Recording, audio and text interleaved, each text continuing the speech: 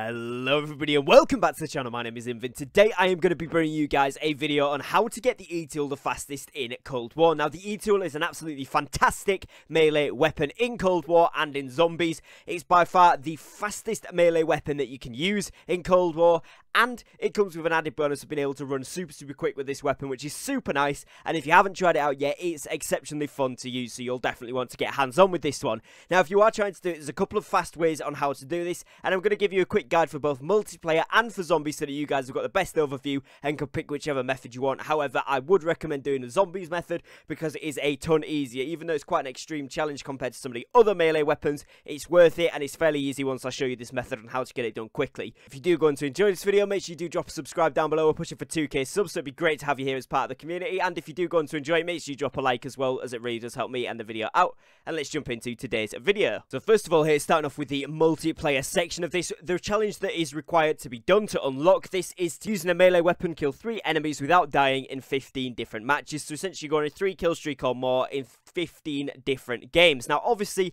this can take quite a while. What I would recommend for this is either playing pure team deathmatch, because this is the fastest game mode to get through, or playing Nuketown 24/7 and doing a bit of lobby shopping there, you know, going for kill confirms, going for team deathmatches, maybe dodging those hard points domination games that are going to take a little bit longer, making sure you're in the quickest modes possible on one of the smallest maps, as it's going to be the easiest way for you to get those kills done. Now this is quite a big challenge, and it does mean you have to complete 15 different games, but at the end of it, it is worth it because the E-tool is very good. Now one thing to mention about the E-tool when you do actually get it, it is a 2-shot kill as opposed to a 1-shot kill, but the speed of the melee is super good, and it's really good for zombies because it just grinds through them very quickly.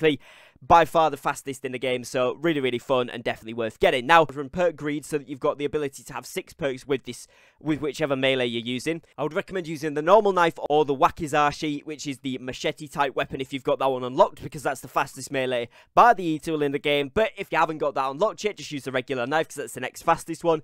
And I would recommend, like I say, they're using 6 perks so that you've got ninja, so you're running quietly, and then you've got tracker on as well so that you can see where enemies are going. You're probably going to want tac mask and flat jacket so that you don't get stunned, and you're also not taking as much damage from explosives there. And then whichever you want on your perk too, probably recommend assassin, as at least once that people will ping up on the map and it'll be easier to get those 3 kills.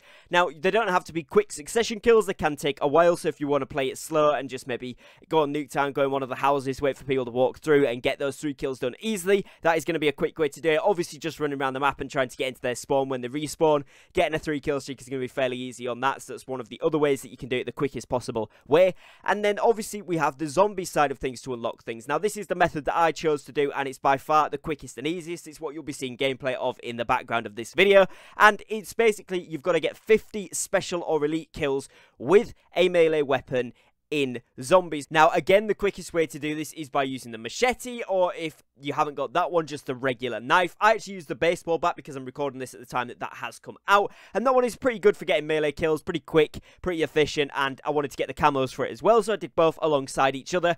And the best map to do this on is Fire Base Z. Like you will see from the gameplay, you get a ton of special enemies in the manglers and the mimics that spawn in pretty much every round. Once you get past sort of round 25, round 30ish, they're every single round, and in between that they're every 2 to 3 rounds as well. Then you've also got the assault waves that come in, where they're coming with those waves and you get a few of them there. You don't actually need to get the full-on finishing blow if you are playing multiplayer, as long as you hit them multiple times before they go down. That is good enough. And on the lower rounds, if you are using the baseball bat, for example, or the knife or any other weapon, as long as you upgrade the rarity of the weapon, so you get it from red to that common level or uncommon level, then to the rare, then to the purple and to the gold as we go along. But as long as you're upgrading that and pack-a-punching it when you can, you will be able to pretty much 2 to 3 hit all of the special elite zombies on this map up until about wave 15 if you've got it pack-a-punch once and upgraded once or twice.